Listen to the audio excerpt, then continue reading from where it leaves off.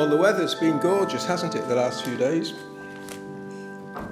We don't expect the temperatures to be what they are at the moment well into October. And I guess having had the July and August, which were rather disappointing as main summer, it's good to have good weather now. And also, of course, the farmers will be happy because it's easier for them to get their crops in and put away in the barns and so on. Before, as we sang in our first hymn, Come Ye Thankful People, before the winter storms come. And of course, the Lord Jesus used many illustrations from the land around him, illustrations that the people would know and would be familiar with and would understand. And one that he used fairly often was the picture of harvest, the picture of seed being sown, of growth and fruit being produced. And I guess sometimes we forget, we don't realise that everything, it seems, in nature has a spiritual lesson behind it, a spiritual meaning. God has given witness to his presence. Romans 1, second half, God makes it clear that we can know that there is a God, that there is a creator, because we see the things that he's made around us. And as we see the picture so often of the first of the kingdom parables, the parable of the sower, or better, the parable of the soils, that the word of God is the seed that's sown. But it's God who gives the increase. God gives the growth in soil, which represents hearts that he's prepared to receive that. And so it is with the gospel. And the Lord Jesus himself, of course, when in one of the I ams, the metaphorical illustrations he gave, I am the true vine, John 15, apart from me, you can do nothing. Illustrations of the natural cycle, the cycle of sowing, of nurturing, and of reaping a harvest. And Jesus used this illustration of the fields white, ripe, ready for harvesting, as a picture of the world around. He did it, of course, in John chapter 4, with the woman at the well in Samaria, but particularly here. A situation where he got very emotionally and deeply involved himself in the situation. Another illustration that comes from the scriptures all the way through. I picked Ezekiel 34 for the first reading, but we could have used many. Is the picture of the shepherd and his sheep. And one of the illustrations of his people in the Old Testament was that he was their shepherd and they were the sheep, and he provided under shepherds to tend. And we have that, of course, in the New Testament. That ministers, that pastors, that elders, that leaders who God's raised up and equipped have a responsibility to tend for and feed the sheep. It's strange, isn't it, that human beings should be regarded as sheep. They're not the most intelligent, not the most resilient of creatures. Although I was born in Surrey, my early school days were spent in Derby. And of course, Derby County is the local football club. And they're known as the Rams. I guess we wouldn't expect them to be known as the sheep, would we? The sheep are silly creatures. Unfortunately, you could argue, if you follow football, you'll know that apart from being one of the famous old clubs, that they're now languishing halfway down what would be the equivalent of the old third division, League One, and not the side that they were. Some might argue that they're playing the game like sheep rather than, we won't go there. But the picture that God uses in his word and the Lord Jesus uses shows that our absolute dependence in the way that a sheep, a lamb, and even an adult sheep has to be cared for, has to be provided. I guess the best known chapter in the Bible is Psalm 23. If you ask people, which chapter do you know in the Bible? The Lord is my shepherd. Says David, I'm a sheep. I'm dependent on him for everything. I will not want anything. I won't lack anything because he provides all that I need. All that I need spiritually. And of course, the great lesson of Scripture is we are dependent on him for everything. Our spiritual food, the food of his word. And in Ezekiel 34 was one of them. We could have picked many chapters. Ezekiel and Jeremiah alone between them have several of this illustration of false prophets, false teachers, false shepherds. And the Lord says, I provided these. I provided these. They have a responsibility to care for my people and to tend my people. This is carried forward, of course, to the New Testament. And just in 1 Peter 5 comes to mind, where Peter says, I exhort the elders among you as a fellow elder and a witness of the sufferings of Christ, as well as a partaker in the glory that's going to be revealed. Shepherd the flock of God that's among you, exercising oversight, not under compulsion, but willingly, as God would have you. Not for shameful gain, but eagerly, not domineering over those in your charge, but being examples to the flock. And when the chief shepherd appears, that's the Lord Jesus Christ, you will receive the unfading crown of glory. The same picture, the same illustration. God has provided shepherds for his flock. But as we saw in Ezekiel there, the Lord is angry, and through the prophet Ezekiel, he's telling him to prophesy against the shepherds of Israel, his people, because they've not fed the sheep. They've eaten the fat, they've clothed themselves, they've got rich. They've exploited God's people. You could say, instead of feeding the sheep, they've fleeced the sheep. And how often this has happened down through the history of the church, and still happening today. And we find God's people starving. In many places, God's people hungry for God's word. When, up until a couple of years before lockdown, when Christine got very ill, as many of you know, with her aggressive cancer, we used to spend a couple of months either side of Christmas down in the south of Tenerife, feeding, and I was, for the first part of that, I was still working part-time. I'd sold the practice.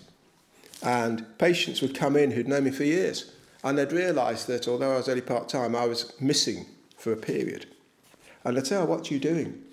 And I'd say, I'm going to feed the sheep in Tenerife. That was a good opening statement, because it got them thinking.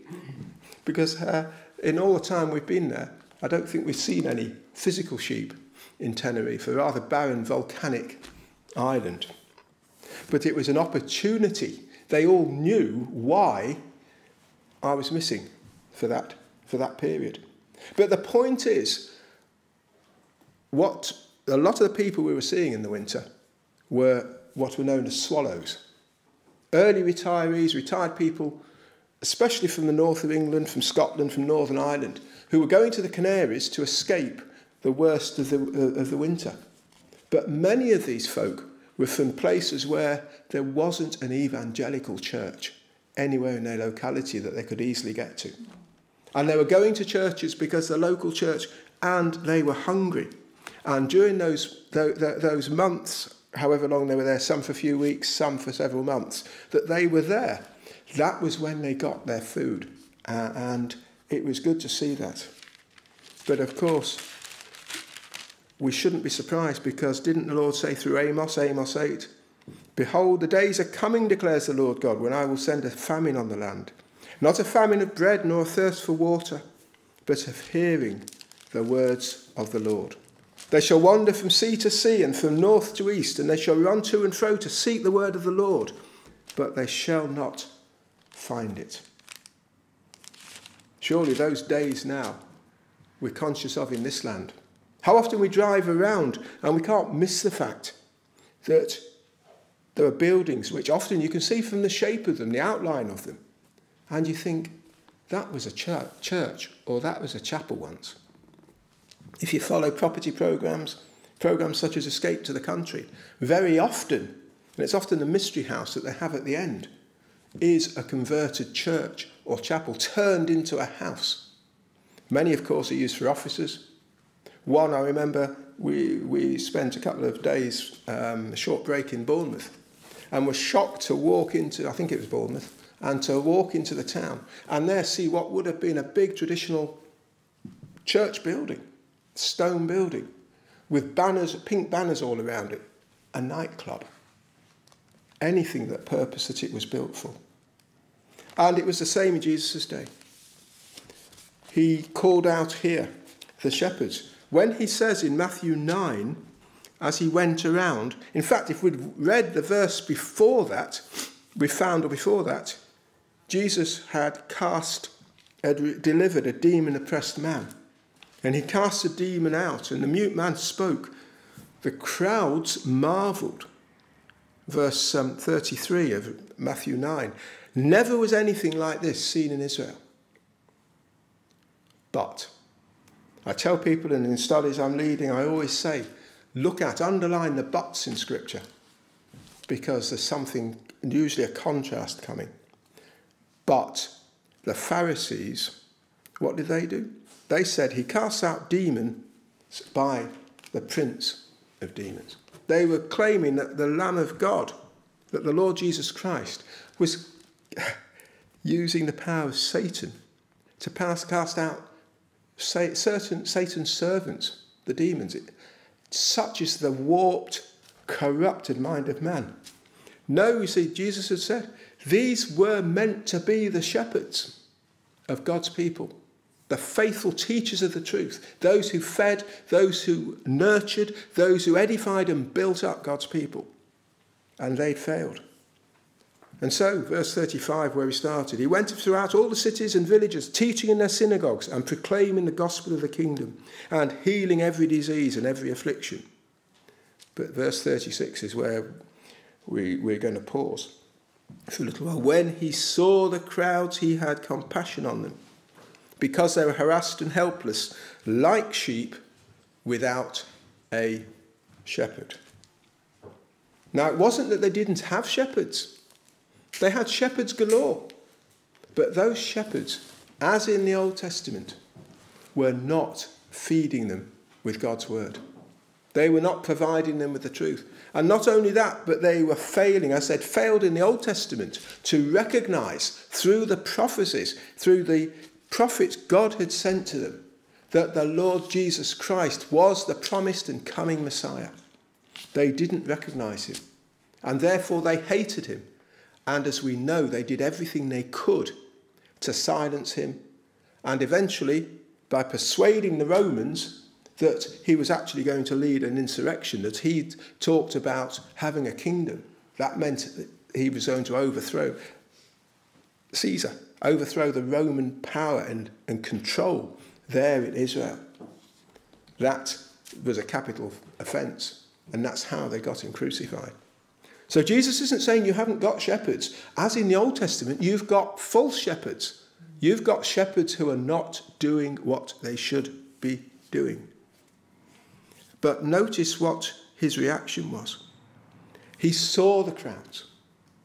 He saw them harassed. He saw them oppressed by the scribes and the Pharisees and their rulers, their religious rulers. And he had compassion. The Greek word for compassion there is a very strong word. The nearest definition we would have, if we gave it a contemporary expression, we'd say he was gut-wrenched. You see, at the time, we think of our minds, our thinking being in our heads. And we think of our emotions being in our hearts. They thought their thinking was in their hearts. That's why you read in the Old Testament, as a man thinks in his heart, so is he. And their emotions were further down, in their kidneys, in their intestines, in their bowels. So basically, it was saying that Jesus was deeply, deeply moved. Our English translations are weak. They give the impression that he just felt a little bit sorry about the situation. It was much, much more than that. Here we see the love of the Saviour. We've been looking in our group, the group I do online now, on a Tuesday evening, through Philippians. And we see Paul there referring to the fact that far from being the hard-nosed, cold, frozen Pharisee that people, ex-Pharisee, that so many people like to make him out to be, that he had a love for the folk he visited, the church he'd planted, the Christians. And how often when you read through, he says, I exhorted you, I built you up, I cared for you with tears. In Acts 20, when he gave his farewell message to the Ephesian elders who he'd served amongst for 3 years, he said, among you I laboured. I didn't fail. He said, I didn't hold back anything of the whole counsel of God. But he said, I laboured among you, whether individually, from house to house, or whether in public preaching and teaching and lecturing, with tears. And so, of course, did the Lord Jesus, John 11, at the tomb of Lazarus. We have that short little verse, Jesus wept, filled with compassion when he saw the results of sin. But also, I suspect, when he saw, knowing that at the end of that the Jewish leaders would hear of what had happened to Lazarus. They couldn't deny it, and they'd renew their attempts to get rid of him. Where he wept also, I think, over the hardness, the wickedness of sin. And of course, we know he wept on his final journey to Jerusalem as he turned around and he looked across the valley and he saw Jerusalem up on the hill there. And he wept as he knew what was going to happen because they'd rejected him. And he knew that in AD 70, all of that would be totally wiped out. The cities would, as Josephus, the historian, tells us, the streets would be running deep in blood because of the hardness of men and women of hearts that had rejected the word of God and rejected him. And here we have it. This is the Son of God. This is the creator of the universe. By him, through him, and for him, nothing was made that was made. He is the Lord God Almighty, this God the Son, the second person of the triunity, the Godhead. And he was filled with deep, deep pain and anguish when he saw the situation. The people lost are not hearing God's word. He saw, he had compassion. They were helpless like sheep without a shepherd. Then he said to his disciples, the harvest is plentiful. Look around you. It's like the fields, harvest time. They need harvesting. But there's no one to harvest, or very few to harvest. Is that not like our situation in Britain today? We have a nation that's lost. We're told that more young people now, twice as many young people, are having mental health issues than before lockdown. And it's going to get worse. Do you not weep inwardly? Are you not moved down into your very, can I say from the pulpit, guts? Are you not moved deeply with deep compassion and anger, godly anger, when you see the rubbish, the lies that our young people and our children are being indoctrinated with and being confused and mixed up? When you see how this land which was blessed with the gospel, this land which sent missionaries out around the empire and around the world, this land that was so singularly blessed, has now rapidly and increasingly, it seems, sought to erase Christianity, God's word, the Ten Commandments, the Maker's instructions. And we're seeing the results. Chaos. Lack of leadership. One thing that's tragic, where is the main lack of leadership? Is it not amongst the professing people? Where are the church leaders who are taking a lead? Just last week, it took a Hindu prime minister to stand up at a conference and to state a man is a man and a woman is a woman. It's common sense. You drive into our local hospital down in just a few miles down the road in St Albans, and I was shocked. I was there a few weeks ago to see a huge rainbow painted on across the road on the main entrance as you drive in. Where are our church leaders standing up for the truth and for God's word? Where is the gospel being faithfully preached? Surely people are lost like sheep without a shepherd. So what's the remedy? What does Jesus say? You've got the situation, but what's the solution? Jesus says, what does he say? Therefore, get organising. Get organising mission. Organise a big campaign. Get a big marquee or hire a hall, a public hall, the biggest hall in the town centre or city centre. Put lots of flyers out. Put a lot of money and advertise. Get a big name evangelist in. And let's give them a nice gospel that will be applicable and make them feel good and get them. He didn't say that. What did he say? Not maybe what we would have expected. Therefore, pray earnestly to the Lord of the harvest to send out labourers into his harvest. Again, our English translations are weak. The word there, pray earnestly, it's better in the Old King James, beseech. The word there means beseech, implore. It's much stronger than just pray. How do we pray about the state of our land? How do we pray about the apostasy and the false gospel, just the social gospel, in almost the social community clubs, hubs that so many of our churches have become? What do we do about that? Do we pray as we should? The first thing to do is recognise we can do nothing. No more than we could give birth to ourselves can we give birth to anyone. We can't open blind eyes. I spent my professional career dealing with people's sight and improving it. I couldn't do anything for somebody born blind. And neither can anybody else. It needs a miracle of creation. We're told outside of Christ we're dead, spiritually dead in trespasses and sins. Only one can give life to the dead. And that's the Lord Jesus. And that's God through the gospel. And so, to pray. But it's not just pray, it's pray earnestly. It's implore, it's beseech. Strong says it has the idea of something that you desperately need. Oh, we need the Spirit of God to stir us up, to pray, and to implore, and almost beg the Lord. Not because he's reluctant to do it, but his method is his word. This is an imperative. This is a command. We can't say we don't know God's will in this situation. We don't know how to pray or what to pray about. He's made it absolutely clear. Pray earnestly to the Lord of the harvest. Who's the Lord of the harvest? It's interesting looking through the commentators, the older commentators. And in a sense, it's both God and the Lord Jesus.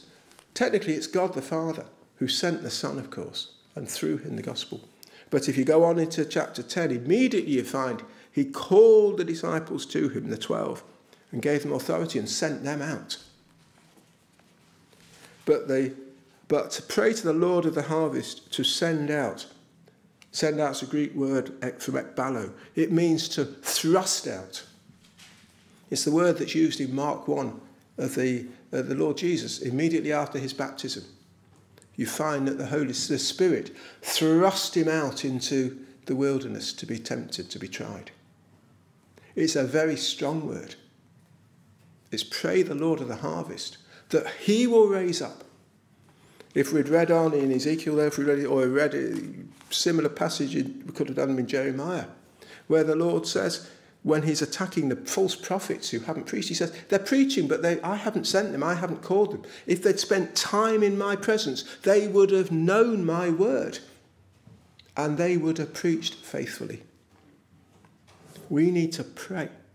The greater tragedy is, where are the godly voices in Parliament? Actually, there are. And if any of you The Keswick Convention we didn't go to, but we listened to a lot of the streams, and you can pick them up. But a lot of it, sadly, was rather disappointing. And you felt they were holding back and not wanting to offend people, not being prepared to put their heads above the parapet. But Fiona Bruce, the MP, gave the Keswick lecture one of the weeks. And what a testimony. She spoke boldly out. And in the middle of it, she spoke about persecution and so on around the world, because that's her job in the cabinet. She knows what's happening. But in the middle, she gave her own testimony. Boldly, clearly. And she said, there are MPs. We think of Kate Forbes, the SNP minister, who narrowly failed to be SNP leader, because she stood firmly on God's word and biblical principles. We need to pray for our MPs. We need to pray that the Lord will raise up, thrust out people in the public sphere, but especially in the church. How's the church going to be made alive again? When God sends up, raises up men who are sat in his presence, who will boldly say, like Luther, here I stand, I can do no other. God, so help me God. So Jesus said, here's the solution. The harvest, the fields are ripe. Many, many. The crying out, is there hope? There is a hope. By God's grace, we know the hope. We have the hope contained in this book. This book, which is alive and active, it's not like any other book. It's the book through which God, the Holy Spirit, brings life. That is the gospel. Paul, writing to the Romans, says, I'm not ashamed of the gospel. Why not? Because it is the power of God. I'm not. The gospel itself, the word of God's powerful and active, sharper than any two-edged sword. We mustn't lose confidence in God. But the good news is, and I love Philippians 1 verse 6, and those who are on I know Andy joins us sometimes and he always gets the recordings that Christine sends out. If anyone would like them, then let Christine know, give her your email address and you can have them. But Philippians 1:6, where Paul, writing to this church he loved, and he says, I am sure of this, that he who began a good work in you will bring it to completion at the day of Jesus Christ. Sometimes we're tempted to feel, is there hope? And to feel, and sometimes the devil wants to doubt, tempt us to doubt. But if God's begun a good work in you, it's his work. And the seed he's sown into hearts he's prepared is guaranteed to come to harvest. So don't give up. Don't give up. Don't be disheartened. Don't let the evil one who says it's hopeless, the church is going to die out in this land. No, it's not. There have been great times in history, and you look at the history, you find times of declension when God has raised up people. The Reformation during the Puritans, a century later, the Great Awakening, the Victorian missionary age. We need to pray him that he will do it again for his glory. Amen.